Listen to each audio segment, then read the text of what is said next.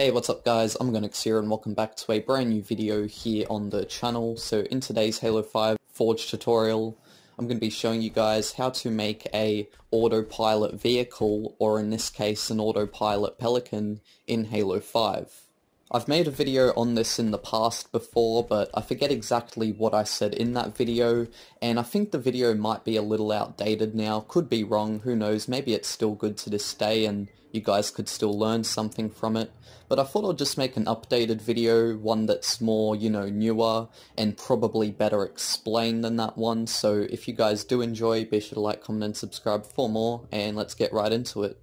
So first off, as you can see, I am here in the back of this Pelican, just flying around in infinite circles, basically. So basically what I've done with this Pelican, which I'll show you guys in a minute with the scripting, is I've made it just go in infinite circles, and it doesn't stop, it doesn't go out of the loop or anything, because I've done this sort of thing in the past before, right, where I try to get like a Pelican flying in circles and stuff, but then what ends up happening, right, is it ends up going all wacko and it'll end up throwing itself off course and not doing what it's meant to be doing. But this time I've actually got it so then it really does stay on course and it just goes in a continuous circle and doesn't stop, it doesn't leave where it's not meant to be.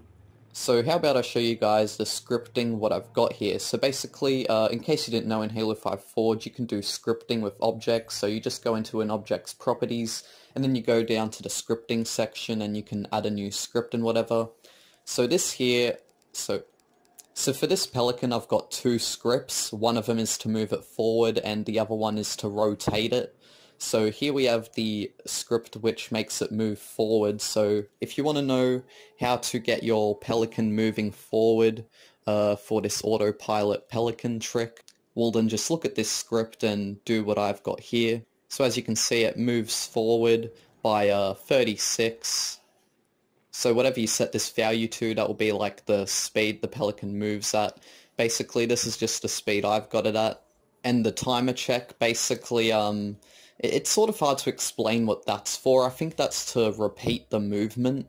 So, yeah, I think that's to, like, repeat it moving forward and stuff. I think that's what the time is exactly for. And so now here we have the rotate script. So basically, as you can see here, we've got it so then it's rotating on its yaw, which is basically its y-axis. So I'll just go around in circles, and yeah, so I've got it set to 11.75 here, and yeah. So you guys might want to do the exact same move forward speed and rotate speed as I did, as this is how I've been able to get it perfectly without, messing up and stuff. And yeah, once you do all that, then your Pelican should relatively be normal, and just flying around in circles and whatnot. Oh, and also in the movement section, what I did too was for the target, I set it to nothing.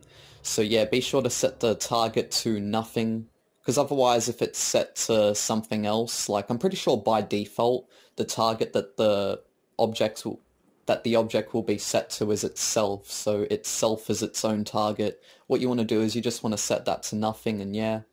Also, when it comes to the rotate offset as well, you want to make sure that you just have, instead of setting it to nothing, you just want to leave it as this, as in this object. So yeah, you want to keep the rotation as is, you don't want to change the target of that, because I actually changed the target to nothing, and what ended up happening was the Pelican just went straight. So you have to have this as the target, and yeah.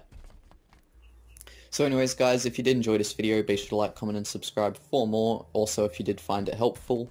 If you want more Halo 5 Forge tutorials, be sure to give me an idea of what I could do down in the comments below in the near future. And yeah, see you all soon. Bye bye.